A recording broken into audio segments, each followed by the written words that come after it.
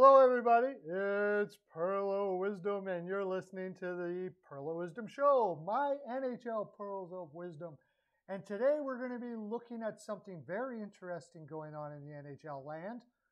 We're going to be looking at Evgeni Malkin and the possibility of him maybe moving on from the Pittsburgh Penguins, where he may go, what teams would be interested, and what's the possibility of it actually happening? We're looking at this from some articles that have come out. One from an insider, another one from maybe a little more reputable place, but the insider put his name on it. He's a pretty good insider. We're going to take a look at that. First of all, before we go on, sub up. You can tell me if you agree with what I'm about to say. I personally agree with Hextall with what he's doing. The offer, which we'll get to in a second, is an offer that basically says, have you made enough money? Do you want to win in Pittsburgh right now? Because if we are going to win now, we're going to need more than you and Letang. Letang is the other one. And maybe we'll look at that in the next episode. But it's going to take more than just you two. We're going to have to fill out the roster more. And the only way we're going to do that is if you take this. So, do you agree with that? Do you think just bring Letang and Malkin back and that's fine? Let's roll again. Maybe Jari's healthy. We can make it go. You look at Tampa Bay. Look at Colorado. Does Pittsburgh compete with them right now? At this, with just Letang and Malkin filling out that roster? I don't know, you tell me, but I don't think so. I think I would do this too. And if they turn it down, then you got to have a nice talk with Sidney Crosby. Yeah, we're probably not going to be a contender for a while. You want to hang around here and help these kids? So, all right, there it is. This is the article right here. Penguins lowball Malkin and Letang. And this is in, what is this? Anthony Skolter is the writer here. And the insider was Rob Rossi, very big insider in Pittsburgh land. And he says this on 937 The Fan, that the Penguins offered Chris Letang and Evgeni Malkin 3-year deals worth $15 million. So $5 million per. And that those lowball offers did not sit well with Sidney Crosby. Okay. Goes on to say way back in January they had discussions, and Hextall doesn't want to talk about personal discussions. I don't blame them for that. So, he basically puts it on Malkin's hands to end Letang's hands to say, you know, have you made enough money? So let's look at what Letang kind of didn't say specifically about this, but it's hard for me right now, Malkin said, and this is on Sportsnet, a very, a Canadian big broadcast, so a very reputable source. It's hard for me to say right now, Malkin said. In fact, it's his own words, when asked if he expects to remain with the Pittsburgh Penguins. We just lost a couple days ago. It still hurts. I understand it's a business. They always say that. You never like those words. I understand it's a business when they're asking a question like this.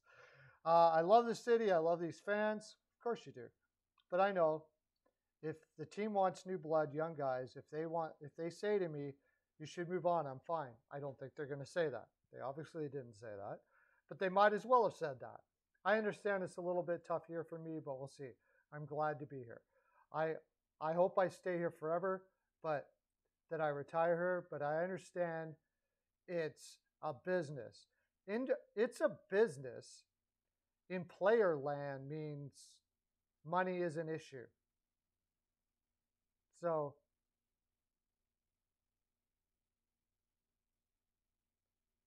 it's hard to believe I'm still a good player, and I believe good players sign good contracts, he said. See? Money not being a factor this season, but clarified Tuesday that the number will be a realistic factor in the decision moving forward, of course. I mean, I know my price, and my agent knew my price, and I think the team knew my price. Again, it's a business. We'll see what's going on. I want to play for 3-4 years. Money's not a big deal, but I have family, I have parents, and I want a good future for them. Understandable. So is $5 million a year going to be enough? I think he could get 8 on the open market. Is he going to throw 15 million away for his family and his parents? I'll tell you what, I don't think I would. So just take that as you want. You can call me whatever you want, but I love my city all day long. But for $15 million for my family, if my family's cool with moving, we moving. All right, let's go to the Philadelphia Flyers was the next one we were going to look at. First one we're going to look at, actually. And you're all, I bet you, they're freaking out in the land right now. He's going to go to the Philadelphia Flyers, the enemy. Well, think about it, my friends. The other team is only the enemy when you're not on it. To a lot of players. I was like that. I wouldn't even care about going over there. Yeah, you were my enemy when you're on the ice. You put me somewhere else and I'm playing against Pittsburgh. Crosby's my enemy. I don't care. I was just one of those people that could just turn it like a dime like that. It didn't bother me. I don't care if it was my brother. Like you see the Kachucks there with Brady and Matthew. And people going, oh, you shouldn't be cheering on his team.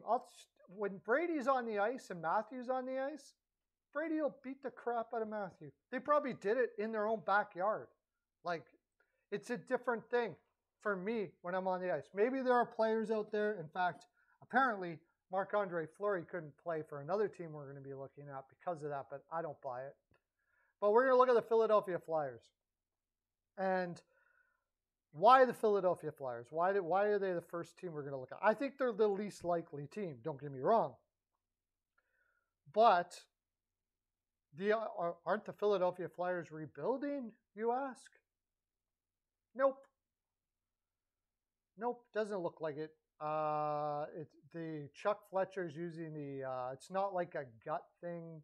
We're going to retool, meaning they're going to trade a couple players away, get some draft picks, and then add some more players and go for it again. It says in this article, this is another article by, I should really give guy props, Jordan Hall. Excellent writer. Excellent writer. It's not like it's a gut thing. Ellis comes back and Couturier comes back. We're in a terrible spot right now. I can tell you I'm angry. Everybody's angry that they're losing, but they figure that if Ellis comes back healthy and Couturier comes back healthy, they're not a bad team. And they're going to look, this is just before the deadline they talked about this. So they have Farabee, Carter Hart, Couturier, Ryan Ellis, Kevin Hayes, Ivan Provorov, Konechny, Lawton. You throw Malkin in the mix here on the second line, and if he can stay healthy, because it doesn't seem to matter to them about teams having health problems. They have Kevin Hayes, they have Van Riemsdyk, Ellis that they picked up that I just talked about, the aforementioned Ellis. They all had health problems. So, but if he can stay healthy and you put Malkin in here, Hayes down here, and you don't, now we're going to look, don't worry, we're going to look at, because you're all screaming right now, we don't have the cap room. We don't have the cap room. Just wait. Just wait. Malkin in here with Van Riemsdyk and Tippett, Konechny, Hayes, Lawton, Atkinson, Couturier, Farabee. That's actually a really solid top three.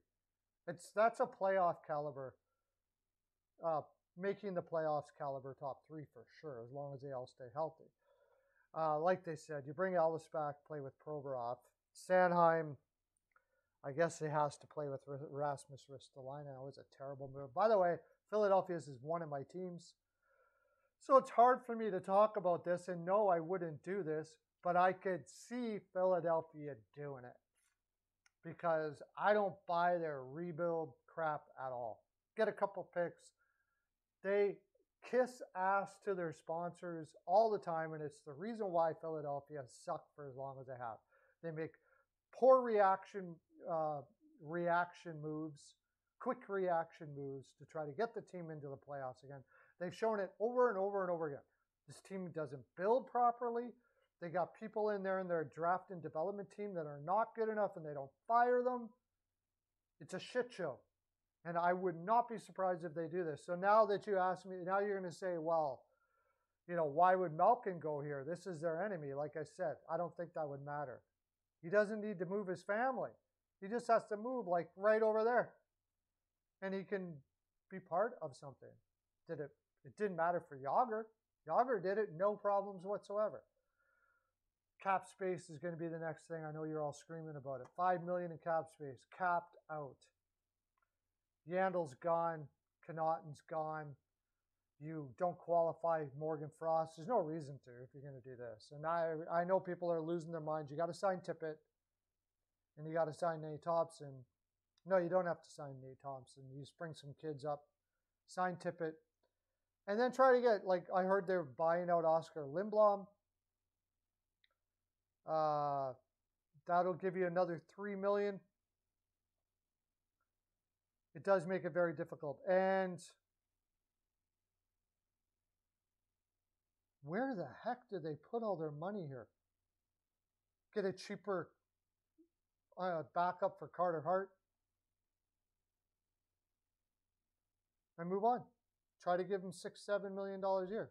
You're capped out, no doubt about it. See if he'll take the 7. Like I said, it's an unlikely scenario. Maybe you can figure out another way to get some more off the books to fit Malkin in if you think that's going to work. I think it's unlikely, but I do see it as something that Philadelphia would try to do. That's what I mainly want to talk about here. Do not, Philadelphia fans, and I'm going to send this to you, sub up so you can comment in the comment section of my YouTube channel.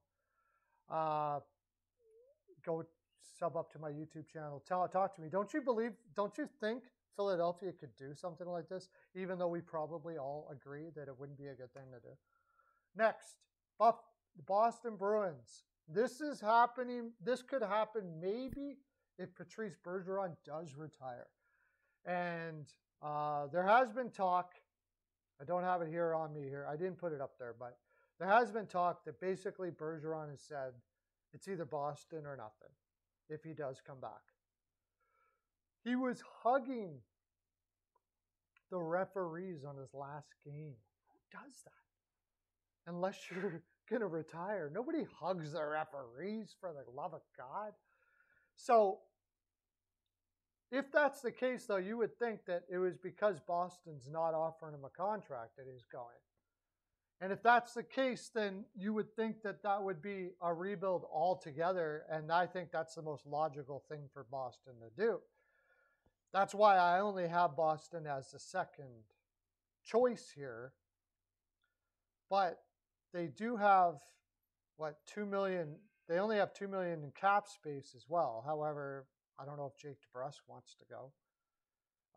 If you can find a home for Foligno, you can probably find enough room to get a Malkin in there. And let's look at the lineup and just play some young players around this group. And basically, Malkin would just take the Bergeron spot in this line. And you still have a decent enough team to make the playoffs if that's what you want to keep on trying to do. And that's the only reason why I would do this. I wouldn't do it. That's the only reason why I put this in here. Is teams hate the idea of rebuilding. And again, I'll go this, sub up to me, talk to me about what you think should happen here. But people, I think you have to realize that teams have sponsors. Owners make money off of sponsorship. Okay? And if you tell your sponsors you're going to rebuild, it's like a breach of contract. They'll tell you to go stick it in your hat. We're not sticking around for this. We don't want our sponsorship attached. And then you got to find other sponsorship. And they'll use that leverage to have less money. It's all about money. It's all about money. But if they have already talked to their sponsors, like apparently the Detroit Red Wings did, and it was fine, and they said, oh yeah, we'll stick around, don't worry about it. Hockey's huge here in Boston. We're behind you and all that stuff like that. You can kick this right out because they're not going to do this at all. What Boston will likely do instead of doing something like this is Marchand's gone, man. Seriously. The keep Pasternak. Hall, I know, won't want to go, but it's time to move on. You keep McAvoy, you keep Pasternak. They're young enough you can rebuild around them. And your Hampus Lindholm, who you just brought in, doesn't have a no trade clause. Gave him a sweet contract. Thanks, guys. Thanks, but we gotta move on. Sorry, we thought Bergeron. You can work it that we thought Bergie might stay, but since he's not staying, doesn't look like it's gonna work out. Hampus. It's not gonna be a nice exit, and it does make it difficult to get free agents when you do things like this, but I think it's the only thing that they should do. In which case, you may want to keep Carlo at 25 years old and guys like that. But I think it's time to rebuild if they don't do this. If they are going to say, well, let's keep on going, keep on trying here, give it, sponsors are going to be pissed. We're going to lose sponsors. We still got to win. I could see them doing something like this. You're right. They would have to make up. They'd have to trade off Smith. I mean, they would have such a weak roster.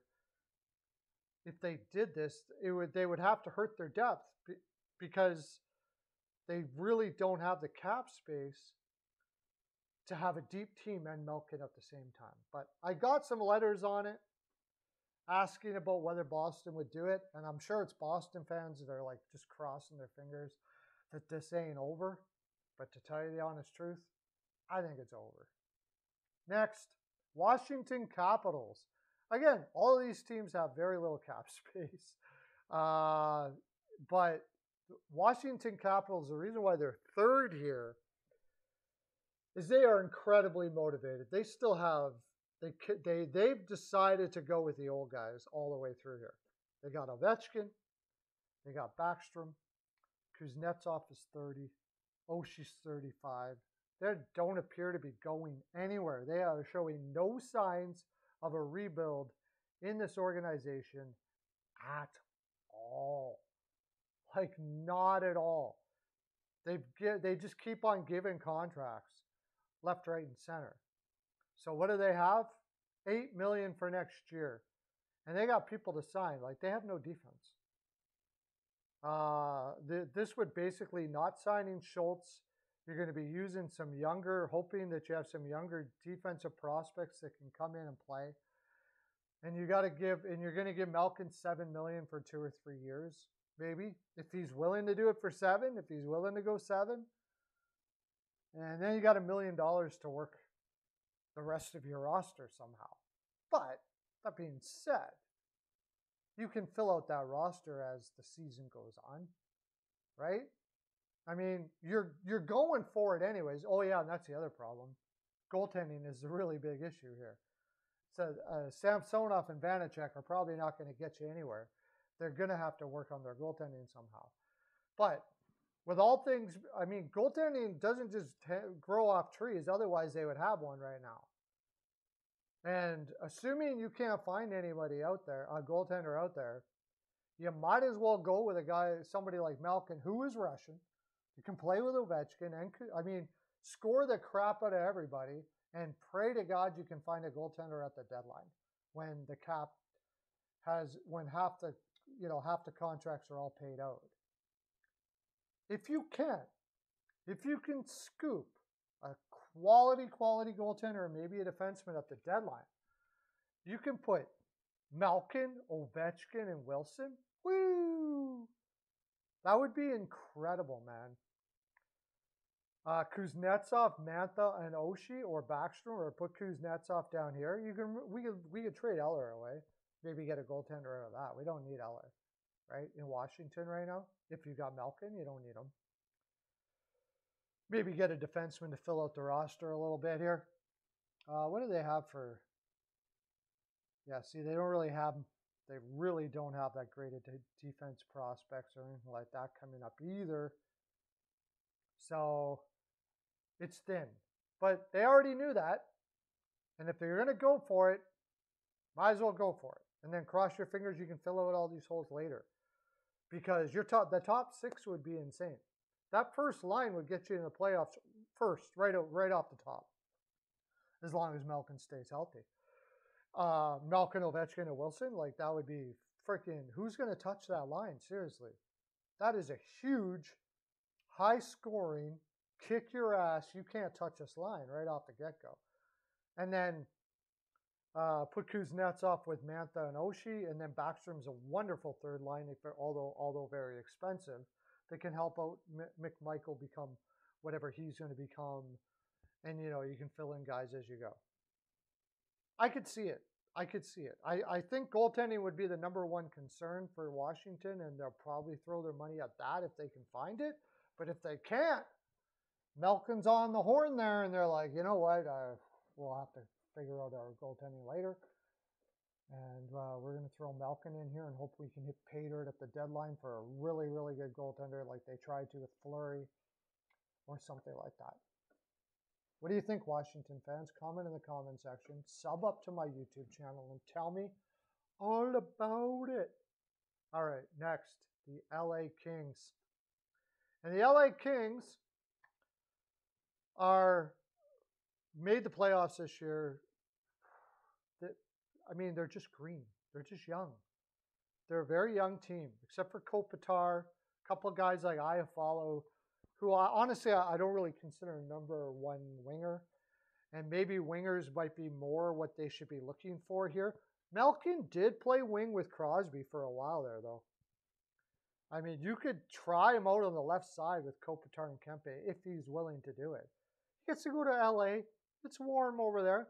I know it's a long ways. It's not like Washington, where I just talked about, where you're going to a rival, but it's close. It's close to Philly. You know, it's a long ways away, but it's warm. It's a beautiful place to live.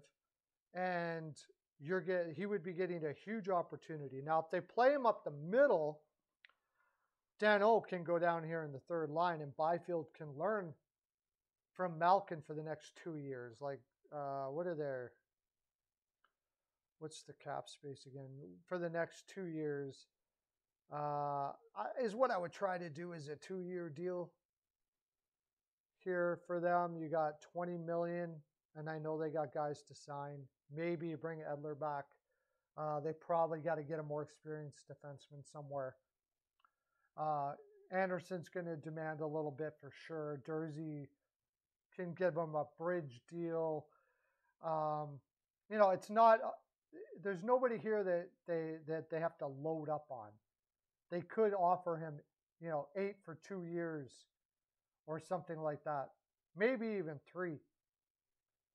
And you got that veteran with tons of playoff experience. 1 cups.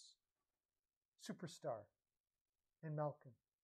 He gets the opportunity to be the man. Although Kopitar is still kind of the man, Malkin is offensively anyways. Is definitely more of a beast offensively than Kopitar. And you just saw what happened in the playoffs. They didn't have shooters, man. Malkin is a shooter. Malkin can make everybody around him better. He can make the Arthur Kaliev. You play him with Kaliev, man. This kid's ready to break out, right? Rasmus Kupari, Trevor Moore had a career year. You know, play him with these guys and have them have one of the best playmaking, goal-scoring centers that has in this last decade, and see what this team can become. Now, I personally think that Jonathan Quick is he's not the guy you want to go on a cup run with, but a lot of people will think otherwise. He's going to be 37 next year. I think it's a lot to ask. And Cal Peterson probably isn't it either. So maybe they look at their goaltending as well. And, you know, 1 more year for all this defense. They could use a big defenseman. I know you're saying that out there. But $20 million in cap space, you might be able to fill it out other ways. You get a true number 1 center. And when you're going up against teams with like Draisaitl and McDavid on them, you know, those teams, you're kind of going to need something more than Kopitar and Danault. I'm sorry. Danault is a wonderful 2-way guy. He's a good shutdown guy. But, I mean, you need more than that. You need more. And I think I could see LA doing it. Tell me what you think, LA fans. Comment in the comment section. Sub up to my YouTube channel. Comment down there. I'll talk to you. I will talk to you. Finally. This would be just the stupidest thing in the world right here if this were to happen. The Colorado Avalanche. This would be based on the fact that Kadri is not re-signed. They have $25 million in cap space. Now, we know McKinnon's going to need a deal after next year, and that's going to be enormous. They don't have to sign Burakovsky. They have some young players that can take his spot. Nazem Kadri's going to get paid, yo. They could just keep Kadri. They could just keep Kadri. But the thing is, Kadri's going to get probably 7 years after what he's doing in the playoffs this year. It's going to take him up till he's 38 years old. And I just think Joe Sakic's too smart for that. No matter how good he is right now, it was a career year. He's never did anything like this before. On a contract year yet. On a contract year, he had, 87 points in 71 games. He's never even come close to that before this. So unless Kadri decides to, Sakic does his voodoo as he does, like he did with Rantanen signing a $9 million deal, Landeskog at $7 for eternity. It's possible he could. Maybe he just does his voodoo and Kadri signs a contract for $7 million for years. Okay, then you don't even worry about this deal. You take that. But if he's going to get the 9.5 that I think he's going to get for 7 or 8 years from a team like, say, somebody we just talked about, Philadelphia, that may not be in on the Malkin sweepstakes, you can get Malkin for 8 for 3 and roll the dice on that, and you're not then committed for 7 or 8 years. Maybe they do it. And my gosh, what a lineup this would be. Holy crap.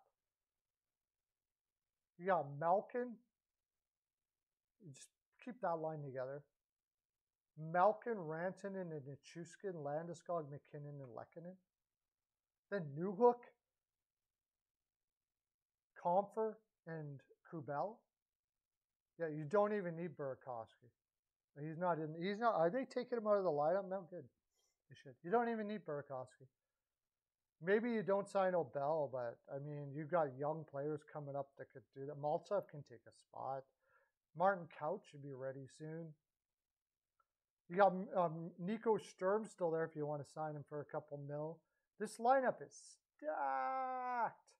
And if you put Malkin in there with the cups that he has, especially if Colorado doesn't win the cup this year, because I think if Colorado doesn't win the cup this year, one of the things that are going to be on their minds is maybe, and I got in trouble for this last time I did this, I said that they had no cups in the room, and I was wrong. Darren Helm does have a cup, and Burakovsky does have a cup. However, as you can see, he's not even in the lineup. Burakovsky is one of those guys that won a cup, but he's not really a guy that brings that cup-winning attitude to it. Malkin, on the other hand, he can bring it, man. He can bring it. This is my number one spot. If he's available and Colorado doesn't win a cup, maybe even if they do win a cup, I could see them lining up for it. What do you guys think, Colorado fans? Do you think that I'm talking out of my ass here? Not a chance, Mr. Perlo guy, whoever you are. Not a chance that this is going to happen. Where's my window capture so you can see this beautiful face? Tell me what you think in the comment section. Sub yourself up to my channel. That's my full 42. Tell me also if you think there's any other teams that could be involved. Do you think Malkin ends up going back to Pittsburgh? All of those things, because that's why I do this stuff, because I love talking to you. Love talking hockey. Okay, bye.